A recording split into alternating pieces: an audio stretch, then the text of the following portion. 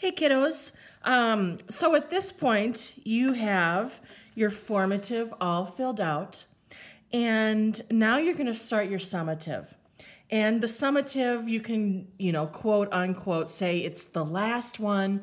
It's your best attempt at creating balance, creating some awesome patterns, and having some really nice craftsmanship, making sure that you're using your Sharpie and balancing the different types of patterns. If we were in the classroom, we would also be adding color to our summative. At this point, when we are done with the summative, we're going to leave it black and white. And in the case in which, if we return to the classroom, if and when we return, we'll add color then. As far as grades, end of the week, you guys will be turning in your summative, and I'll grade the black and white. If and when we go back and add color, I will then regrade them in person. So once you've got the summative, keep the summative, don't lose it, don't throw it away. Keep it in that plastic folder with all of your other paperwork. So going back to, here is my formative, and I want to talk about some areas that I will change. Okay, this pattern here, it got a little bit too sloppy, and because there's a lot of darkness in it, it started fighting with this one. So I'm going to use less bold dark lines. I may even eliminate maybe one of the ovals inside the larger oval, just so that it's not so heavy. And I think that's for sure the only pattern I'm definitely going to do some modifications to.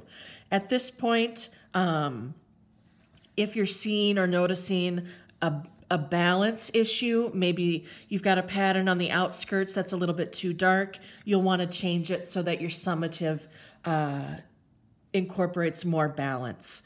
If you're noticing that a lot of your patterns look the same, now's your chance to change it.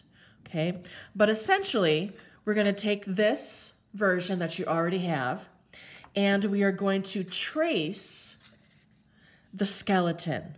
Okay, now the original template had these squares and triangles on them.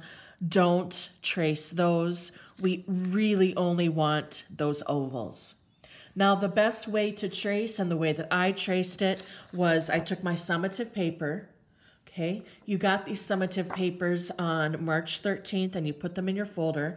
It's a nice smooth paper and it's already cut in a square for you. You'll want to take your template, center it as best as you can, and then I held mine up to a window and I literally, with a very light pencil, just traced those ovals. Okay, and right now with my Sharpie, I am not going to outline them. Okay, I can decide that later if I think that it's going to make a difference. Right now, I'm just going to leave the pencil. Now, I am going to go ahead and redraw the patterns that look like they don't need any changes. Obviously, there's an area here. Let me point out, do you notice how the Sharpie extends? And then I've got these, I can see where I've stopped and I've started. And that's because I was going too fast. Okay, I was just going boom, boom, boom, boom, boom. At this point on your summative, you want to take careful consideration and making sure that your lines start and stop where you want them.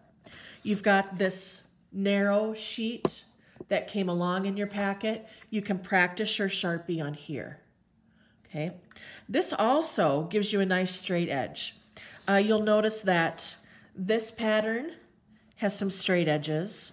This one has some straight edges, and so does this one. So you can use this as a guide for drawing straight lines.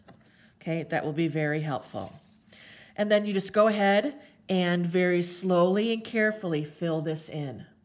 Okay, today's Monday, so start this. And I wouldn't recommend using pencil for everything because these patterns you have practiced and you should be able to go straight into Sharpie. But like I said, if you needed to trace, get some straight lines with a pencil, do that. Later this week, I am going to give you another demonstration video. And this demonstration video is it's going to show you how to photograph these. I appreciate everybody who has turned work in, but we need to take better photographs. And it's not your camera's fault. It's not your phone's fault. It is the lighting's fault and contrast. And so I'm going to show you how to make those modifications in Google Photos. It's real simple. It's not difficult. Okay, once again, of course, email me if you have any questions or concerns, and have fun with this.